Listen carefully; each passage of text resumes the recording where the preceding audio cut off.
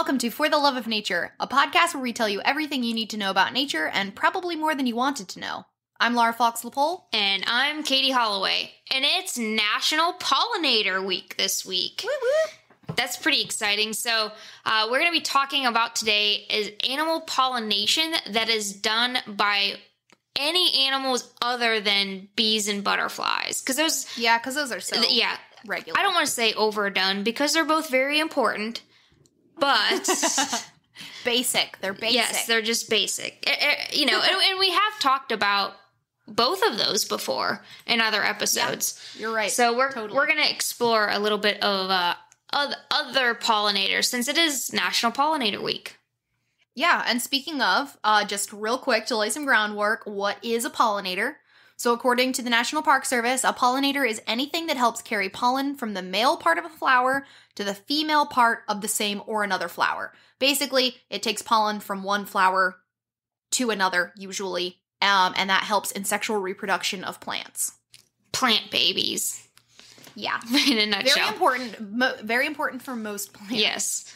And what's also really fun is next week, we're going to have our first official guest on the show with us. Super excited. Yeah. So Kim was a guest, yes. Yeah. But she's also part of the show. So she was kind of like our test run of doing 3 audios. We've figured out something else that'll hopefully make our lives a lot easier on the editing end of things. So we're going to give that a try. But yeah, I don't want to give too much away, but make sure you listen in next week because we're going to be having a biologist on and interviewing the biologist, and she's going to be telling us about her job, and it does deal with pollinators. So this episode is sort of like a sneak peek for next week and our first guest that we're going to have. Yeah, to wet your whistle about pollination. To wet your pollinator whistle. All right. All right, well, what news do you got for us? Well, I think everybody, and I'm going to say this, and I hope you've at least heard of it, but I think everybody has heard about the Cape Cod diver that was eaten by a whale. Oh, yeah. Yes. Yeah. So if anybody has been living under a rock or in the belly of a whale, there was a Cape Cod diver, and his name was Bob Peck, and he's a lobster diver, right? He is a lobster diver, and he runs the Bob Peck of Adventure Diving Services. So his company is Adventure Diving Services, and that was quite the adventure. So he is a diver for pretty much 50 years, and he was just out diving, and suddenly everything went black, and then he could feel like it shoot up, and the whale went to the surface, basically spit him out, and those on his boat were able to find him, and then they witness it, find him, help him. Yeah, thankfully, because if there wasn't witnesses, no one would ever believe. Nobody would. It's like a 1 in a trillion chance. Yes. And so they saw it happen, or they saw the whale come up, spit him out. They got him onto the boat. They took him to the hospital. The doctors did not believe him because there's absolutely no way. But thankfully, a lot of divers and fishermen are coming to back this guy's story to be like, no, it's totally possible. It's something that does really bad timing. Yeah, just really bad timing. And possibly maybe his boat was a little too close to a feeding pot of whales. Yeah, right. But so the guy was okay. We'll start that off. He is seen. Oh wait, did I say his name? His name was Bob Peck, but then later on it says, oh, no. So they interviewed Bob Peck. The guy's name is Michael. Is that the guy who rescued him? I think so. So the actual guy's name is Michael Packard. Sorry, Mr. Packard. But yeah. Or Bob. Yeah, we would, we didn't want to hurt your business. Yeah. Very true. Yes, please go to adventure diving or whatever it was called. Serious. So Michael Packard is the guy that it actually happened to. I remember in the article it was saying something like he thought his legs were broken. Yeah, he thought he was I think I read one that he thought that he was bit by a shark or something and just blacked out, or whatever. And nope, you were just eaten by a whale. It's fine. I just also, can you even imagine the poor whale? Because, like, you're just a giant, I think it was like a humpback. Yeah, it was a humpback. Just filter feeding, doing a big old swallow, and all of a sudden, it'd be like drinking lemonade and getting a fly in. Right. And you'd be like, yeah. Like, just spit it out. Except for it's a human. Like, you spit it out. Whale, yeah. It's a human. Poor whale. I wish... Like, that would be totally something that would be, like, amazing to happen to you for the stories alone. Right. But no one would ever believe you, especially if you didn't have scars. Right, yeah. Like... I was swallowed by a whale. Where are your scars? Yeah. Yeah. Really? Because you're like, it had baleen, sorry. Yeah. Like, it wasn't a killer whale. Yeah. So anyway, he's fine. Mr. Packard, he's fine. Recovering well. He's been on, like, several interviews and stuff. So crazy story. Also, I find it very interesting. I mean, I guess it's a whale, but and to spit, I guess he would have to be at the surface.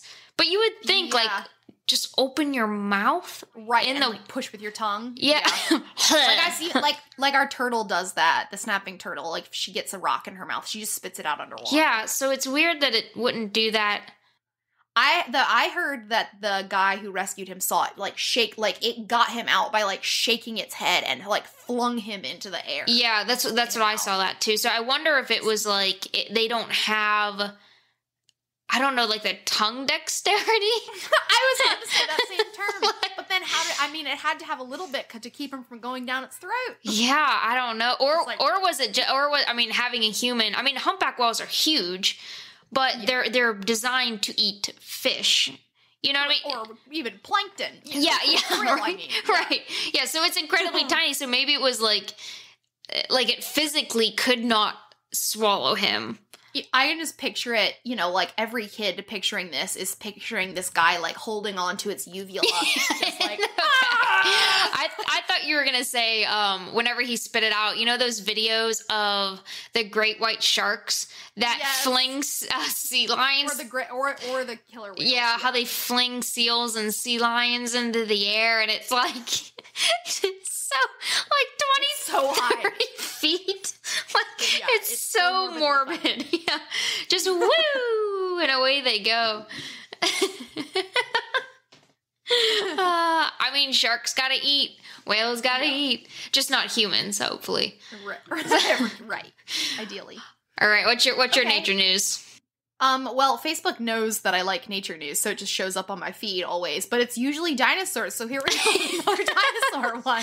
Your algorithm is just dinosaurs now. Yeah. So this article, it's got a long title, but it says, this pterosaur supported its giant neck with bones built like bicycle wheels. Interesting. This is, okay, so there is something, like, terrifying about, like, pterosaurs, like flying dinosaurs, and like bird dinosaurs. I don't know what it is. It's like, it's just creepy, especially the way they move. I mean, it's almost like my thing of I don't trust birds that can stand and stare me eye to eye. You don't know what it is, but it's just there's just something unnatural about it. And I mean, and this is as close to, like, this is a reptile that flies, so this is as close to a dragon as you're pretty much, yes. Well, these were the ones that are the size of giraffes, which is insane. Yeah. It's so scary. Yeah. So imagine a giraffe pterosaur, or for the, pterodactyl, if you're picturing like a specific thing, but a pterosaur is just the group. So it was the size of a dinosaur, of a giraffe, like I said, and it was like the wingspan or the body was. Did it say? Well, it says the wingspan is 8 meters. Okay. So huge. Yeah.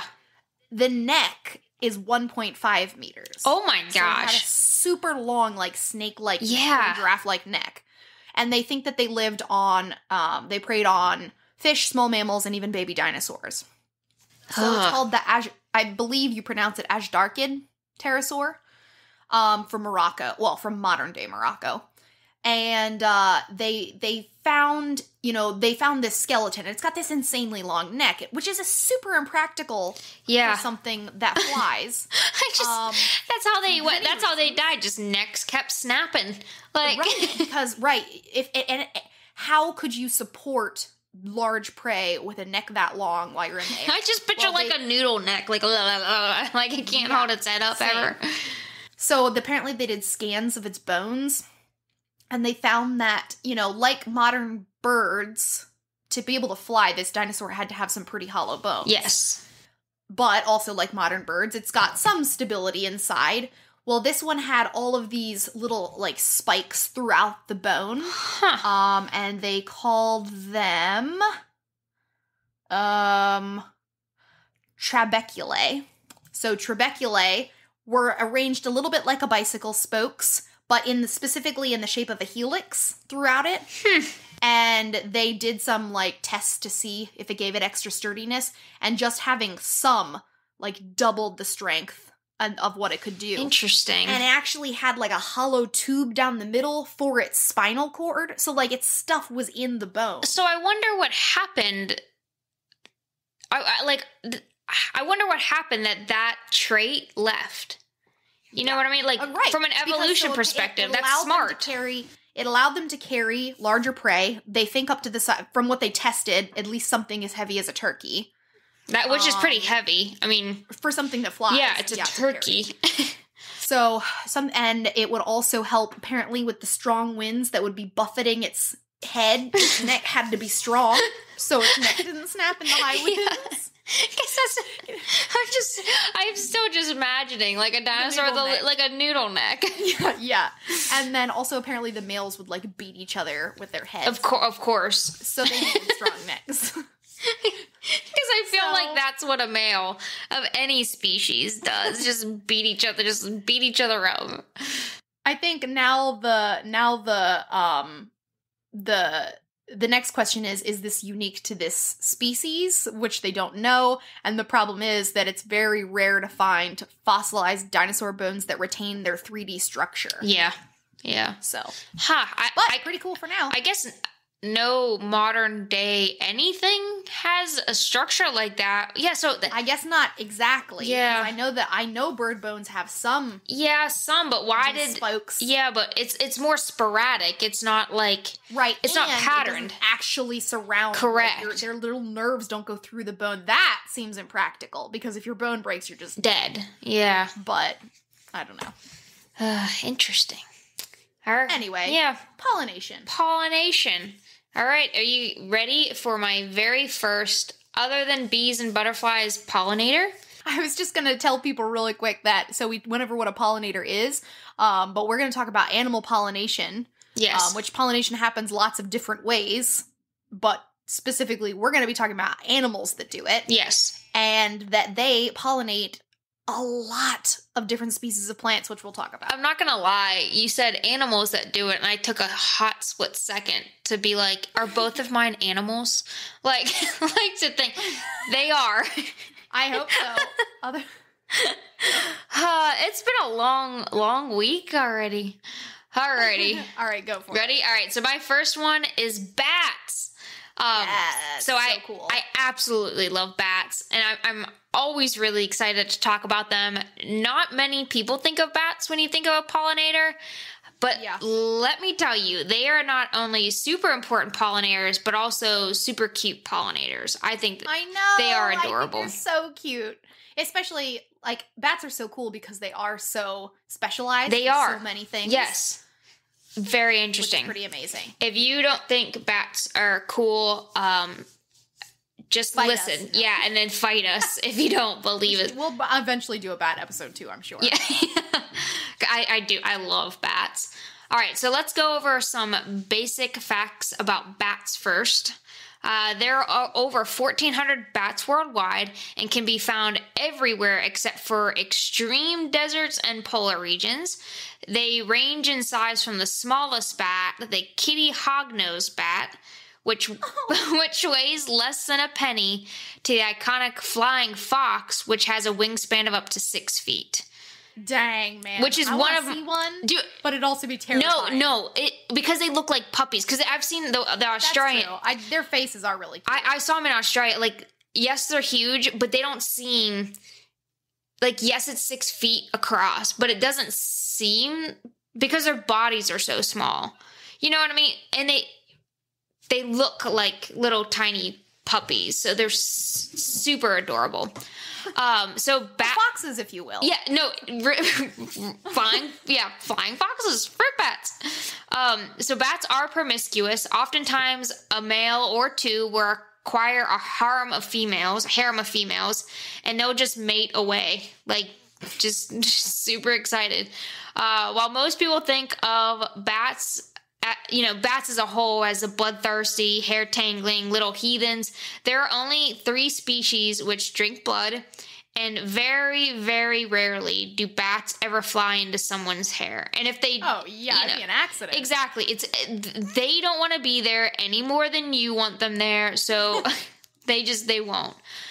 So bats are the only true flying mammals. While there are many mammal species that can glide, like squirrels, bats are the only ones capable of actual, like, wing flapping flight. Yeah, they're the ones that figured it out. So, speaking of wings, I think a lot of people, because I know I kind of had this image too, a lot of people, I think, when they visualize bat wings, they're thinking of it all wrong, how it's, like, structured. So in comparison, like say if we suddenly grew wings that were sort of like bats, I feel like most people believe that the bat wings drape from the bottom of their arms. Right, like a cape, like a vampire. Yes, but that's not what it is. So they have extremely long fingers and 2 thin layers of skin. So 2 thin layers of skin, which is stretched between the fingers below the arm. So it's almost like if you had a really long, like, pinky, ring finger, kind of your middle finger, and spread them all out, and they just, your long, creepy pinky fingers dangled by your sides, and then it just went from, like, the sides of your bodies out to those pinky fingers, and then up to your hands, like draping under your arms, but you have long fingers that offer that stability. Yeah. All right, so I have seen, like, and so it has those 2 very, very, very thin layers of skin, and I've seen, like, post barbed wire injured bats, and it is so heartbreaking. Depending on the extent of the injuries, bats may or may not recover from it. However, like most wild animals, I think people would be surprised at the extent, like, of an injury that a bat can recover from. And they heal super fast. So it is really interesting. So that's just a little bit about bats in general. If anyone wants to talk more about bats or has bat questions, I'm here for it. Just message me on... We're going to Discord. Yeah. Oh, we should talk about that at the end of the episode, too. That we're going to start... We're going to start posting the Discord link. So we started a Nature Nerd Nation. Yes, and join the NNN. So first of all, we do not think about this thoroughly, because first we have, like, our social handles, which is like Footlawn, and then we make up an acronym, and it's like, what is it? Like, Nation. Nature Nerd Nation. So if you head over to our social media, you can get the link there, or message us and we will message it to you. But it's a place that you can talk to like-minded people about weird animal facts. You can talk to me about bats there. Please come join the Nature Nerd Nation so we can talk to you, because we are so excited for it. So yeah, I will take any time to talk to you about bats, day or night, most likely, or only at night. I talk? That's when you should only talk about bats. Except for flying foxes, fruit bats. I'll talk about them during the day. Correct. Which are the ones that are mostly going to be who you're talking about, right? Is the fruit-eating bats that do the pollination? Actually, not really. I will talk about them, but not really. All right, so bat pollination then. In a lot of tropical and desert climates, plants heavily rely on bats. Bats are incredibly important pollinators, responsible for being the sole pollinator for over 300 different fruits. Okay, that's respectable. Yeah, that they are the only reason why those plants are alive. One of which is the agave plant and saguaro, which also solely rely on bats. And what's so important about agave? Tequila. So if we didn't have bats, there would not be tequila. let that sink in for a minute. If there's children listening, listen to this episode in about 10 years and you will love bats even more. So what else wouldn't we have without bats? Mangoes, bananas, durians, peaches, cashews, and cacao. Okay, it's interesting because those are not solely bat. Because I have ones that also pollinate do which mango ones? And cacao. Okay. My source was wrong. I found us on multiple sources. Interesting. I do know that over 300 was accurate. That said it was solely... And these ones were some of the examples for it. So yeah, it would make sense that more than one would pollinate. But I do know the agave is bats. Surprise me. Yeah, because it's desert. Like what else is going to be out there to pollinate it? Because even bees don't really go out in that kind of territory. Yeah, just like the insanity of it. So anyway, maybe minus cacao and mangoes. You said? Yeah. The other ones we'll give bats credit for. So nothing else will do other than those 300, which is really impressive. Bats don't just eat insects, and most traditional pollinators will call them. So bats will visit the flowers at night, of course, because they're bats. They'll drink the nectar out, just like bees. Just like the bees, they'll have the pollen attached to their fur. And as they continue to go around from flower to flower, drinking the nectar, they just pollinate everything. Very similar to bees do. However, though, they are just looking for very particular flowers, which need to be 1 to 3.5 inches in size, white or pale in color, which I'm assuming is because it's brighter at night. I think so.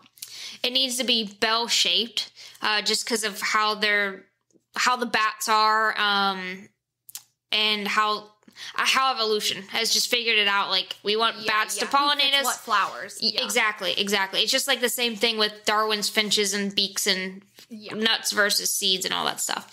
And the other one is that these flowers are typically very fragrant that smell like rotting fruit or musty, which is a horrible smell. I used to take care of fruit bats at the zoo, and it is a smell. It was a smelly little bat house. Such a smell. Some bats, they do travel great distances spreading the flower pollen. 2 species of nectar-feeding bats in particular, the lesser long-nosed bat and the Mexican long-tongued bat, migrate north 1,000 miles or more every spring from Mexico to Arizona, New Mexico, and Texas. And both of these bats are listed as federally endangered, by the way. So they are really important. And because I live in Texas, and we have so many huge bat caves. I've already gone down to Austin to see all the bats come out underneath the bridge, like the Congress Bridge. But then there's another huge cave that they come out, and I really want to take a trip to see there. Yeah, pretty cool. All right, so how do bats find the flowers on such a long trip then, you might be asking? So I'd like to point out here too that not all bats use echolocation. However, the ones that pollinate flowers do use echolocation, and that is how they find the flowers. Some species of flowering plants have evolved acoustic features. This is also why it's the bell shape, which makes the bat's echolocation voice more visible, if you will, to a bat. That makes sense. So if you can imagine flying through a thick, lush rainforest, to the bat, he's just screaming out, just trying to find a flower. I wouldn't be able to find it. That's so cute to picture. Right? Just flower! Yeah. Flower! Just waiting for a response. And then you finally get one. And that's part of the reason why it's bell-shaped. Besides, because it has more, the bell shape has more to do it than just the echo back, echo back to it. Because it has to do, same thing like we talked about. The shape of the bat's face and everything. Yeah. So anyway, plants have evolved to not only use the shape that makes it easy for bats to find them, but also the smell. And so most plants that have both of these features only rely on bats to be their pollinators, hence why they evolve such features. So I mentioned earlier about the quote-unquote traditional pollinators. Well, bats help plants in other ways too, which is, Laura, what you were talking about earlier. Fruit bats, for instance, eat the fruit and then disperse the seeds in their feces, which then can grow plants. Not to mention their poo, which is called guano, is an incredible fertilizer. Oh yeah, that's definitely like a huge market for. Yeah. Oh yeah, guano. Heck yes. Yeah. So, but basically, they eat a seed, poop it out, it lands in the perfect fertilizer. So they're like a plant making machine. Right. That's growing their own food, really. Yeah. For farmers. Yeah. Just pooping it out. I wish it was that easy. Just flying around eating stuff. It's a long time commitment. Yeah, right. I mean, to be fair though, that is a way more effective gardener than I am for sure. Oh yeah. Like just going around. All right. So not only does this happen, but bats that pollinate flowers, they'll still eat insects too. More than 600 insects a night. That those insects would typically eat the crops itself. So not all bats eat insects, but a lot of them still do, obviously. And so a lot of the traditional quote unquote pollinators, they can also eat insects. And so it's like a double duty for them. So yeah. In conclusion, that's super cool. Yeah, no, it is really neat, especially the echolocation thing in the bell. Yeah, I wouldn't have thought of that. Yeah. I would have thought they relied on the smell. Yeah. Oh, yeah. And only the smell, but nope. Yeah. Totally the sound too, which is cool. So in conclusion, bats are not just creepy animals that are portrayed in the old scary movies. They're incredibly vital to our environment. They're freaking cute because they look like upside down puppies. And in my opinion, the coolest pollinator other than bees and butterflies. Also, I want to note here, if anyone ever wants to get me things with bats on them, not like the fake movie kind, but the real looking bats, I'm 100% game. Listeners, no. Yeah. Yeah. Okay. Well, mine, it's a pretty good transition to mine because mine is also like a super unloved creature. Probably way more so than bats. Because I'm going to talk about flies. As pollinators. And, there are very few people out there that love flies. I think that's one of the most targeted insects. For sure. Because they're everywhere and people want them gone. Yeah. Well, let me tell you how important flies are as pollinators, because they are the second most effective pollinator. Interesting. Trailing behind bees. So the two species that I'm going to highlight of flies, there's tons of different species of flies. I'm not going to go into what flies are, but the two big species that do most of the pollination are hoverflies and blowflies. Okay, so hoverflies, you've actually, I'm sure, seen them outside, and I just always thought they were bees because many of them are bee mimics. Which is smart. They have little stripes and everything, though if you look at them closely, you can see that something's not right. Yeah, it's usually the eyes. They look like fly eyes, and they have only one pair of wings compared to bees, which have two. And they're called hoverflies? Yeah. I'm gonna look it up. They're really cute. They're really tiny. Like they look like teeny tiny. Oh, like a sweat yeah. That's what I was just gonna say. It almost looks like a sweat bee. Yeah, definitely. I know what you're talking about. Yeah. So these are the two most prevalent species that pollinate things. So just like bats have certain flowers that they're attracted to, so does every other pollinator. That the relationship between flowers and what they are pollinated by is extremely specific. It's definitely like they have co-evolved with each other together. Yeah. Because flowers want to be pollinated because they want sexual reproduction to happen. Yeah, because they haven't evolved. They haven't as possible, and plants haven't. I mean, we might get there one day, but plants haven't. Thank God, gone like full. What is it called in Lord of the Rings, where the trees that just walk around everywhere? The Ents. Yeah, they haven't gone full Ent yet to just walk around and pollinate themselves. Yeah. So the flowers that bees or flies are attracted to are also pale, like bats, but sometimes they can also be like dull, dark purple or brown. They're usually flecked with translucent patches though that might not be able to be seen by the human eye. But in particular... Wait, the flowers are translucent? Yeah, well, the flowers themselves, yeah. Okay. Have, like, some weird translucent patches. I was looking at pictures of the hoverflies, and I saw a really cool one, and for a second I thought you were talking about the fly. I was like, wait, what? No, sorry, the flower. Okay. No, that was on me. Okay. The biggest giveaway that it's for flies is that it's got a putrid odor like rotting meat, dung, sap, blood, something nasty. Because it's I'm gonna evolve and smell like blood. Yeah. And usually the flowers are funnel-like or complex traps because, flies are pretty small and they want the fly to get down in there and mess around. So an example, to get the pollen. So some examples of flowers like this are skunk cabbage, which many of you are familiar, at least with the east coast of the United States. Red trillium, which you can look up. Jack in the pulpit. Oh, that makes sense. Also a big one around here. And cacao trees. So that's why I know this one, because thanks to midges, which are tiny flies, that's how we have chocolate.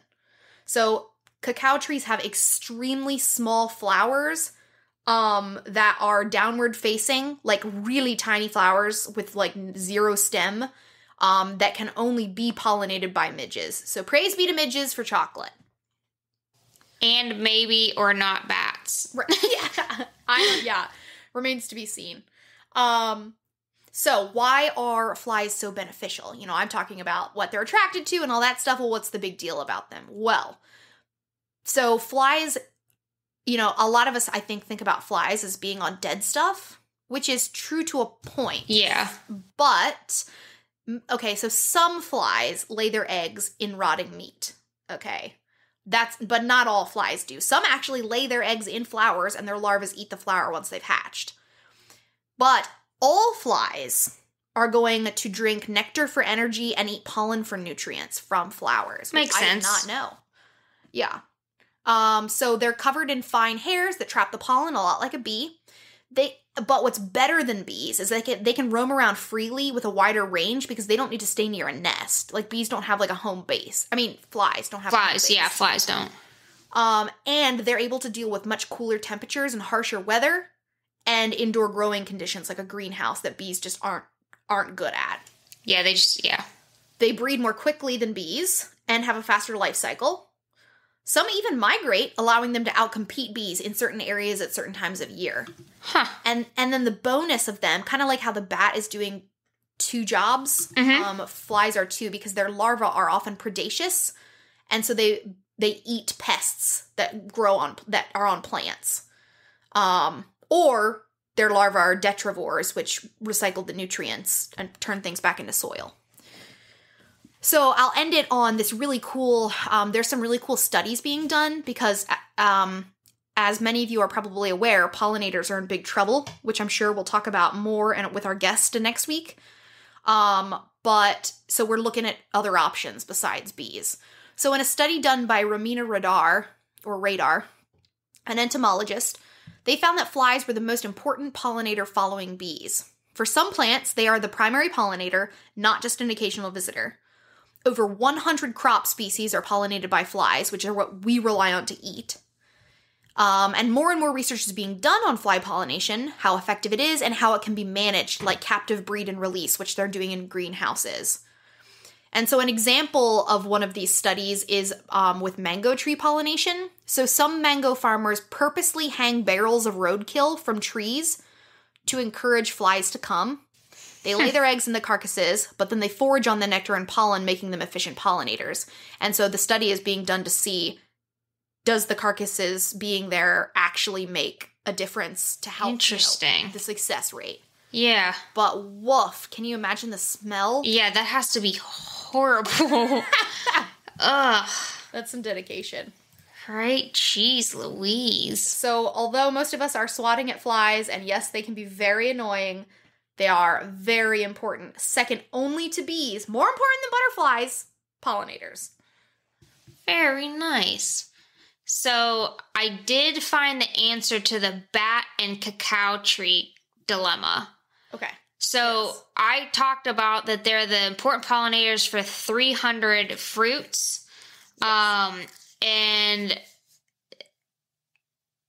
yes, and what we wouldn't what wouldn't we have without bats? So while your fly pollinates the flower itself, so that helps to mate. That just takes the pollen to the pollen, but I guess the cacao fruit itself does not fall naturally from the plant. Okay. So that's where the bats then come in, eat it. The fruit bats will come in, eat the cacao, and then it goes through, poops it out, and that's how they're able to reproduce, because that cacao fruit will not naturally fall from the tree itself. That is fascinating. Also, why? I mean, Right? I guess competition, because it would be right at its own roots, but come on, like, Yeah. that is that is hedging your bets on bats. Right. Yeah. Right. So I guess if you're already going to rely on just midges. Yeah. So I guess midges technically are the true pollinators. Right. Whereas then Bats bats, the seed disperser. yeah, would be more of the seed dispersers. I mean, I'm thankful to both of them. Like, Right. eternally thankful. I don't want to live in a world without chocolates. All right. During my pregnancy, because I haven't been drinking, like, trying to avoid caffeine, so I have given up coffee. I drink hot chocolate every single morning. Okay, so guys, it's been like, what am I at? 6.5 months? Yeah. 6.5 months of hot chocolate every single morning. Are you not tired of it? No, it's chocolate, man. I like chocolate, but I have a very particular chocolate taste. Like, I do not like most popular brand name chocolates. Like, I'll eat it, but I'm very partial to, we have an amazing chocolate family owned business in Pittsburgh, and it's called Sarah's Candies. Shout out to Sarah's. Amazing. Sponsor us. We'll taste and review your chocolate. Or I will. Yeah, right? It is so good. Every year we get chocolate covered pretzels for Christmas. Any excuse we have to buy anything of chocolate of theirs, we definitely do. Fantastic chocolate. Because I don't like most, I just don't like most chain. All right, who's your next pollinator? So when most people think of pollinators or things other than pollinators, they normally don't think of mammals, which was the first one I talked about, but they really don't think of marsupials. But shut the front door. If bats weren't cute enough, this one definitely takes the cake. Okay, so let me hold on. Let me think. What marsupial? Okay, I have a guess. Keep going. Found in far southwestern Australia. Of course. We always are going back there. I know.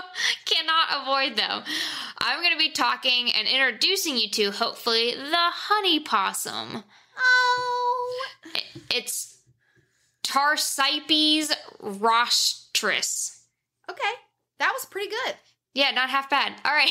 Not half bad pronunciation. Yeah. So weighing in between 7 to 10 grams.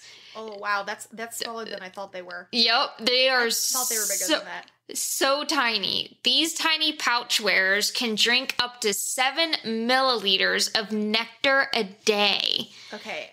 Now what I need is someone to convert this. Oh, like, what is... I gotcha. Okay, good. So, to put it into comparison, that would be like if a human drank 50 liters of Pepsi or Coke a day. Oh my gosh. The little things, they're just like shaking up in the... Sugar. They're vibrating so fast. Yeah. Sugar addicts.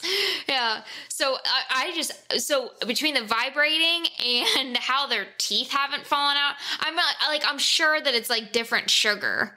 Right. But it'd have to be, right? Right. But still, diabetes and little diabetes honey possums.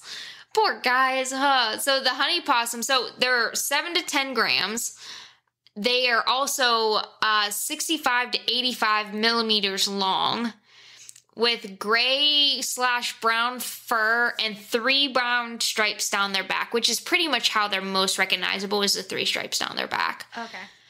So fun fact about their size, although they are incredibly small, males are generally even smaller than females.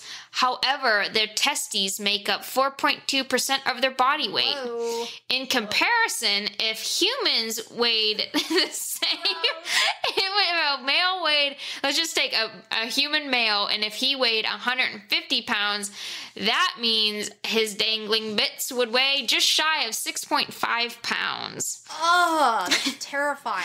So for the honey possum, I'm not sure how they walk. Oh, they probably just climb, right? Yeah, right. They don't really.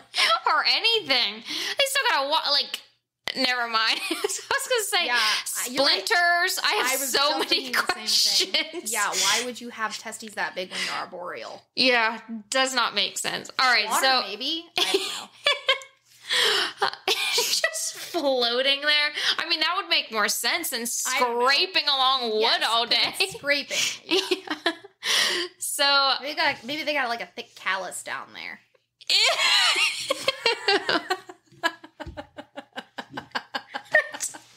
So gross. That's so gross. Okay, I'll let it go. So I don't know how I'm going to finish this up. So they also have a long snout, which makes sense because, you know, anything that has to get to the nectar at the bottom of a flower, it only makes sense. Their prehensile tail is disproportionately larger than their body. With this tail and them being so tiny, they climb through vegetation very easily to reach really whatever little flowers their heart desires. Because they're so tiny, they're very agile climbers. And like we were saying earlier, they're arboreal. I mean, why go down and be hunted, especially when you're that tiny? Yeah. You know, why go down to the ground and be killed when you're very adaptable for swimming, for climbing? So might as well stay in the trees. Which is pretty neat considering how small they are. So they're, as I mentioned earlier, they are found in like far, far, far southwestern Australia, in the Banksia woodlands, sandplain heathlands, and shrublands, where they serve as totem animals for the Noongar people. And we call them indigenous, but from what I was finding, it's like Australians, they kept using the word traditional owners of the region. Which is my understanding that it's the same thing as what we would call our indigenous. Yeah. Which, if you think about it, did you say the other name for the honey possum is the Noolbanger? Yeah. That's so well, because it's the Noongar people, and so that would it kind of makes sense. But I didn't know that. One, I didn't know that totems were found in other places outside of North America, which I thought was pretty cool. Yeah. But also, like, that is such a small animal.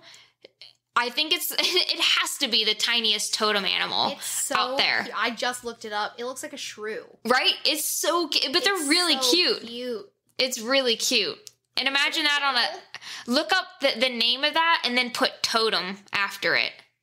And look at those. It's pretty cool. I didn't know that there were totems, because it's like a very Canadian North America thing. Yeah. I didn't know that they were found, and that's like far southwestern Australia. I just didn't know that.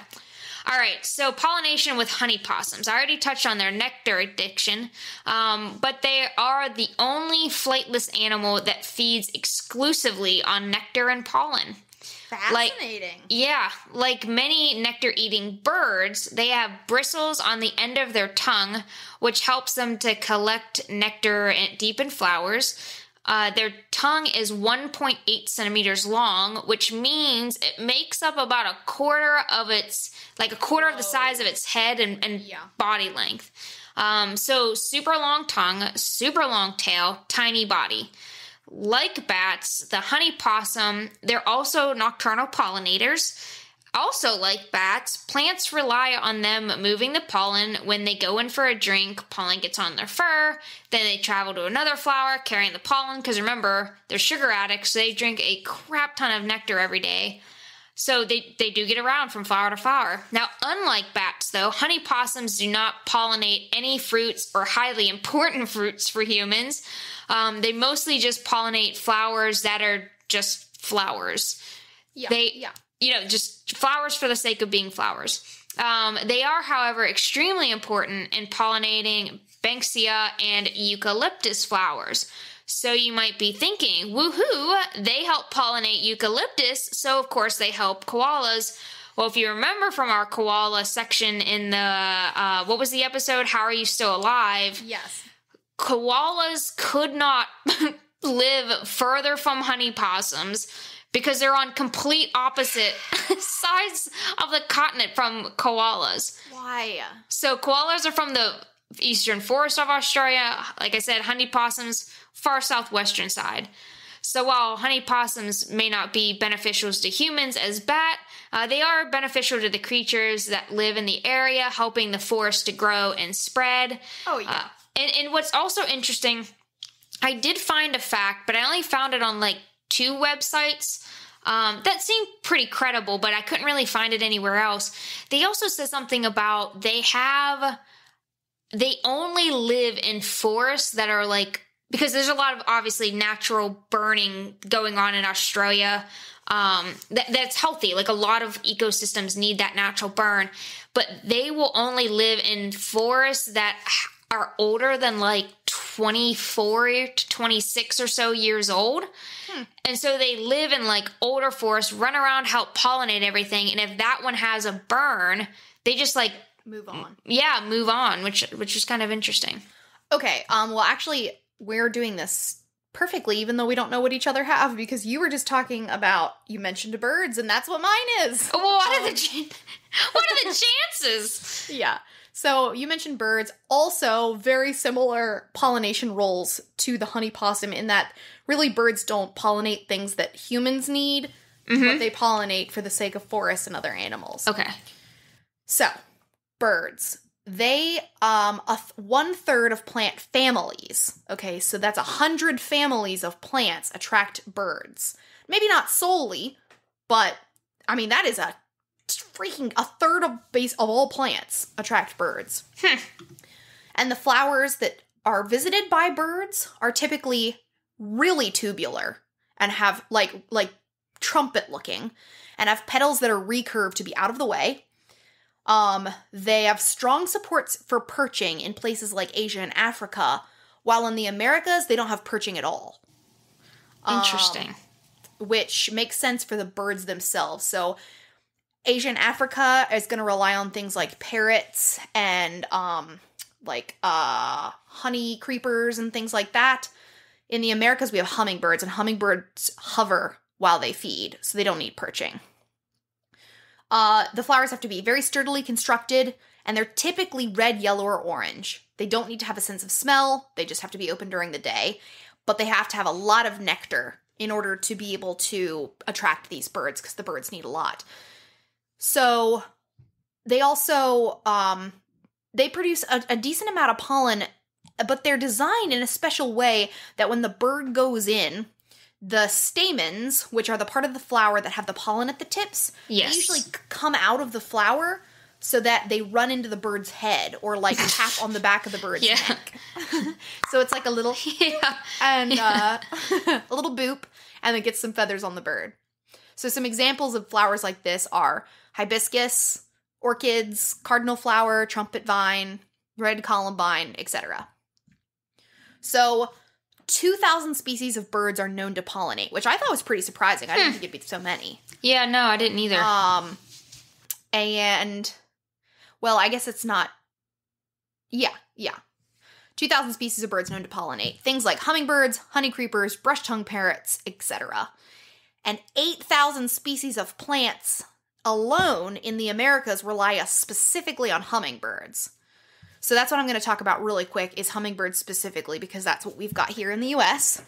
The continental U.S., I should say, because in Hawaii they have some other things. So they feed on nectar for energy, and they also feed on insects for protein, but those insects are usually found in flowers. They have long, slender beaks and super long tongues, And in particular, hummingbirds are attracted to red flowers. They can weigh anywhere from 2 to 24 grams, which is so tiny. Yeah, that is really tiny. Like I mean, I knew that they were small. Yeah. 2 grams is so small. And they need to eat several times that weight in nectar per day to keep them alive. Because I don't know why they designed themselves like this, but they have insane high energy output. Such as their heart beats 1,200 times per minute, their wings beat 70 times per second, and when their tongue comes out, they lick 10 to 15 times per second. Jeez. Which I wish we could see our audience as they're hearing that fact, because I really want to know how many people are trying it right now. That's what I was just thinking. I was like,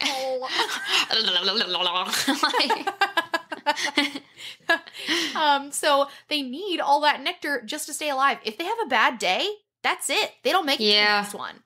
And in order to get enough food, they have to visit 1,000 to 3,000 flowers per day.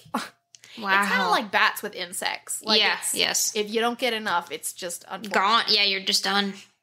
Some are super specialized, such as the South American sword-billed hummingbird, which has a 4-inch beak, which is exactly the right length for passion flowers. That's intense. A sword beak. Yeah. A sword-billed hummingbird. Sword. Say it fast. Sword-billed hummingbird. I can't. Sword-billed hummingbird. Yeah. 4-inch beak specifically for passion flowers. Interesting. Wow. Yeah, that's so specific. Goodness. So we need to expand our "How Are You Still Alive" edition. Yeah. Because we keep finding more.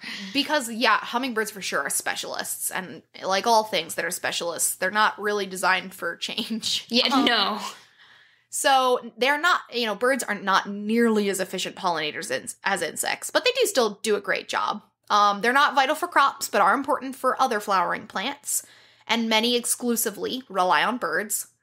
And flowers and hummingbirds are tied so closely that it's thought that this caused rapid speciation, which means new species coming about. So, it's the same with bats. They're so incredibly specialized that they've caused plant species to keep changing. Yep. Specifically, and like hummingbirds, you see that a lot with bromeliads in the rainforest. There's a lot of speciation among those. So, birds, great pollinators. Most people don't think of them until you're like, oh yeah, the hummingbird. Yeah, right. But not nearly as efficient as our insect friends. Alrighty, I think that's it then. Yeah, so hopefully you guys have some more appreciation for our poor underrepresented pollinators. I mean, not that bees and butterflies don't deserve the love, but there's lots more out there, and many more we didn't talk about, like beetles and moths and lemurs and all sorts of things. And really, I feel like we found some really cool ones to talk about. So a reminder, next week we're going to have a biologist on as a guest, and they're going to be talking about more pollination and what their job does, which is focusing on pollinators. So make sure you tune in next week. In the meantime, if you want to go to our Discord page, we'll post the links. We'll put it in the bios of our social media pages. So make sure that'll probably be the easiest place to put it. So go there for it. Join the Nerd Nation. Talk to us and others like you just about fun animal stuff. Start checking us out on Patreon. We're going to put more and more stuff up there. Yep. So there's plenty of places to connect with us. And like Laura mentioned, Patreon, we want to keep bringing on more interviews. And we want to keep getting the show better and better. So if you feel like you want to support us, it would definitely help with the content, and we can bring on bigger and better guests like the one we're going to have next week. You'll all get perks too. Yep. Give a little, get a little. Benefits everybody. Mutualism. All right. Yeah, right. Throwing out our biology terms there. All right. All right. Check out Nerd Nation. We will talk to you all hopefully there. And if you don't know what Discord is, shoot us a message on social media and we can help you out and explain it to you. But it's really fun. So hopefully we will talk to you all on Nerd Nation before next week's episode. All right. See you next week, everybody. Bye.